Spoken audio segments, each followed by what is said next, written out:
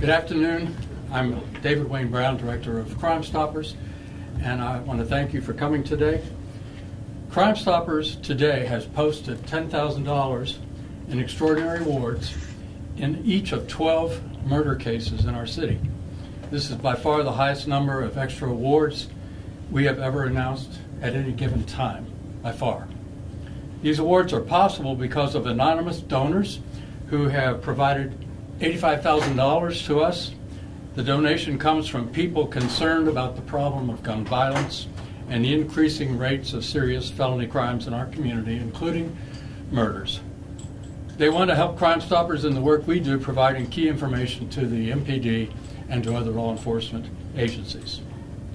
You have a list of the 12 murder victims in the cases involved. They represent a cross-section of the community. Men, women, blacks and whites, teenagers to older Memphians. The cases are as old as 2019 and as new as just 4 months ago. We're calling these Spotlight Awards, and we hope to have more in the future. We intend to have more in the future. As you know, CrimeStoppers has been announcing extra awards in varying amounts for years.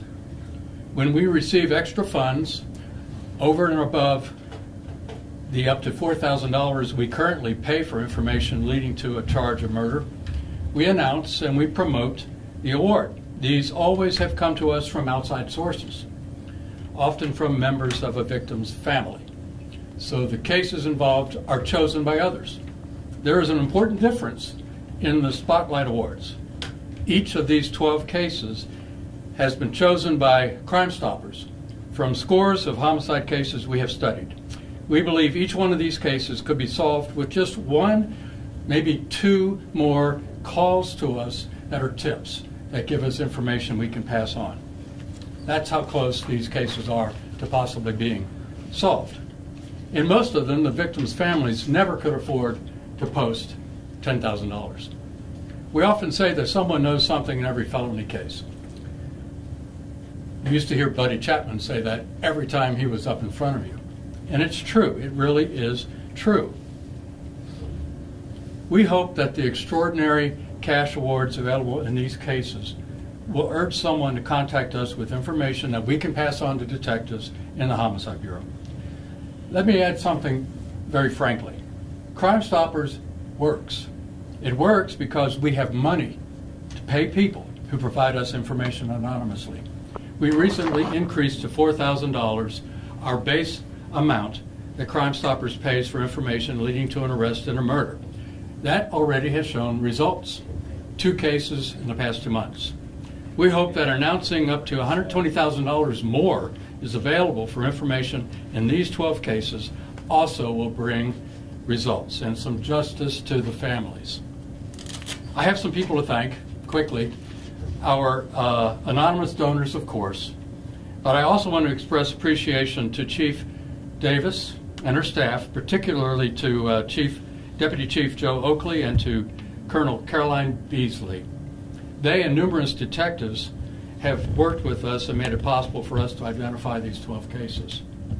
You can tell how much collaboration we've received just by seeing who else here today, standing behind me. And I really appreciate the MPD hosting this press conference. I want to invite Chief Davis to come forward and say a few words, and afterwards I'll answer any questions about this that you might have. Chief. Thank you.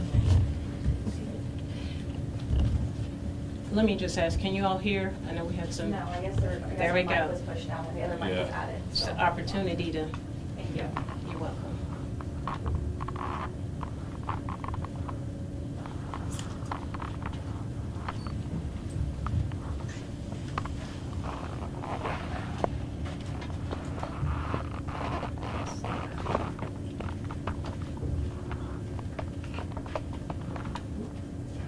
Good? All right, so good afternoon. We are grateful to our valued partners at CrimeStoppers. The work that they do to ensure funds are available to our citizens for rewards is invaluable. And even though David and we didn't compare notes, he said something that I'm about to say, that it goes without saying, but Crime Stoppers works. It really does. And we are grateful for our partners at Crime Stoppers because we've been able to solve these 12 cases and others. Over the years, the leads and information provided to the Memphis Police Department through Crime Stoppers tip line has led to the arrest of countless suspects. And more importantly, as we bring these individuals to justice, we bring closure to the victims of crime and to their families. So by Crime Stoppers board members agreeing to increase the current reward amount for various crimes, we will certainly foster greater support from our citizens to take a stand and be a part of achieving crime reduction in our city. So at this time, I'll allow for any questions that you may have of myself or our Crime Stoppers president. So some of the cases we saw are from this year, and I just kind of maybe both your takes on seeing, unfortunately, we saw the numbers of homicides have increased so far this year compared to last year. Tips like this are crucial. Just your take on the increasing homicide and murder rate and just why these tips are crucial. The increase in the murder rate is horrendous, and I'm worried that it's going to continue for a lot of different reasons. I think that this money that we've got available is going to bring in more tips.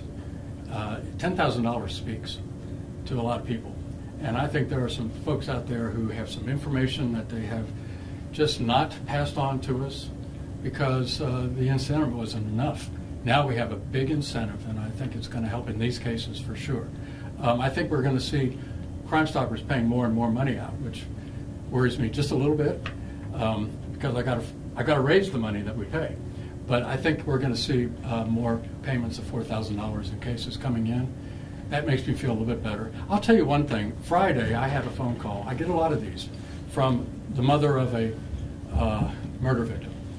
He was killed earlier this year, and she said, "How much do you offer for information that leads to an arrest and a murder?" And I said, "Up to $4,000 right now," and that's a new number. And she said, "Can I give you another few $100s to add to that?" And I said, "Well, sure you can, but we'll take any amount of money and we'll announce it." So I began to ask her who we're talking about. And it came to my attention as I listened to her that her son was one of the 12 cases that you have in front of you right now. And I was able to tell her that. And she cried for several minutes. And I just want to tell you, every one of these murders is a family member, and there are families out there that I talk to a lot who are devastated by what's going on. The community has got to get a handle on it. Did you need me to respond to? Yeah, and so I'll just add that it means a lot to us to get this level of support. It is unprecedented for us to see the number of homicides in our city. And every time I think in terms of the various elements that come into play as it relates to the homicides that we're seeing, some of them are domestic violence, some of them deal with individuals that have various types of mental crisis, and some of them are gang related, some of them are conflicts between individuals. But we're seeing far too many instances of gun violence being the means of resolving conflict in our city, whether it's an argument or whether it's in a domestic violence case. What we do need is our community members to help us.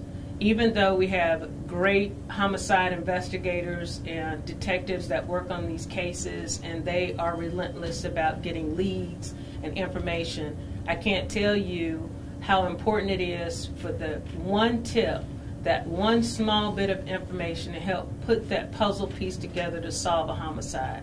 Sometimes it's that one call from a community member to say, "I saw a piece of the tag number," or "I believe it's an individual in my community." Those tips help us to move in the right direction. So it is alarming, and we are committed here at the Memphis Police Department to do what we can to reduce our homicide numbers. This is just a move in the right direction to help us with that. Any other questions? Yeah, I was curious as to kind of how each of these cases were selected. Is it based on, you know, what evidence already exists? Is it based on how much value a tip from a community member could add? Just curious about that. All of that and more. As I mentioned earlier, I was provided scores of cases to look at, and we have at CrimeStoppers our own copies of lots of cases. What I was looking for is not only a cross-section of the community. I didn't want it to be all one type of person. I was looking for a cross-section, but I also wanted to find cases that detectives thought if they just could get another phone call with another piece of information, they think they might be able to do something in this case. And that was the main criteria that I used. I wanted to mention that we are building a new website at CrimeStoppers, which is going to be dedicated to all of the special cases that we have out there. You know, it's the nature of the beast, but every day there's a new one that comes along, and it's easy to forget about the ones that happened last year or 2 years ago, 5 years ago, or just 6 months ago. So we're going to have a way to let people come and take a look and see if they've been solved. Following up on what you just said, wondering how you guys prepare to get the word out about $10,000 is a lot of money, and people who aren't watching the news or aren't reading the newspaper, how do you plan on getting the word out? We're going to get it out with newsletters that we have that go out monthly. We're going to do it through Facebook. We have just started building Instagram and Snapchat pages for CrimeStoppers. We're going to do it that way. And then that new website that I mentioned, we're going to have that out there as well. And you all are going to help. Does this pay off for Yes. convictions only or just arrests? This is a payment that is made if someone gives a tip that leads a detective to issue a warrant or make a charge. You know, we often say it's for an arrest, but that isn't quite true, because there are some cases out there that have been solved, but the person is at large.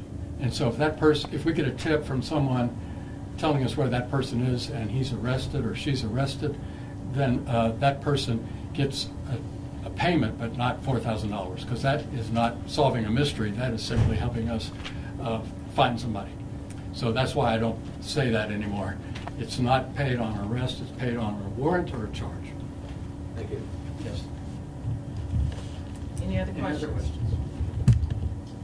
Just so I understand, are these people that came forward with this money, are these everyday people like me walking down the street, or are these big businesses, or is it a mix of both? It's a mix of folks. Several of them are people you would have heard of, and some of them people I had never heard of, who also wanted to give. They did kind of come together and talk, and then approached me, and we started talking about how could they help, and this is what we came up with. Are you soliciting more donations? I certainly am. Yes.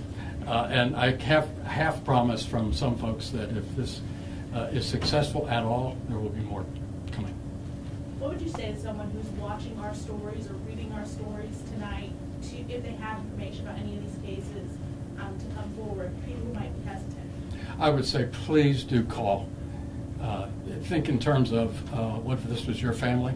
I would also say to if you keep hearing from people, don't be a snitch. I say snitch, snitch, snitch.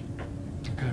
Chief Davis, could I get you to respond to that question as well? Absolutely. I would say to someone who's at home, Ms. Brown basically said it's really easy to sit back and just watch the news. But when there's an opportunity to help bring closure to a case that doesn't cost you anything, if anything, it provides dollars in your pocket to help us, we're asking our community members to pick up the telephone. We keep your information completely anonymous. There has been no individual provided information to CrimeStoppers or to the police department that we didn't keep anonymous.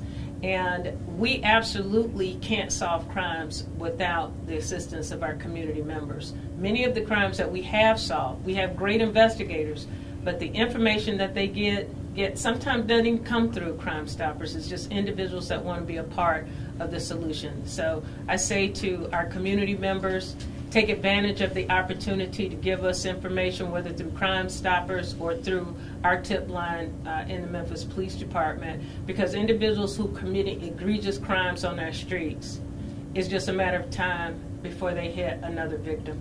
We do not want to see more victims in our city. So thank you all very much, and thank you for pushing out this information, not just today, but maybe tomorrow and other days. Yes. One last question. What do you say to people who don't believe it's anonymous? I don't know what I can do to convince our community members that it's anonymous. I don't know of a case where some retaliation came back to a citizen.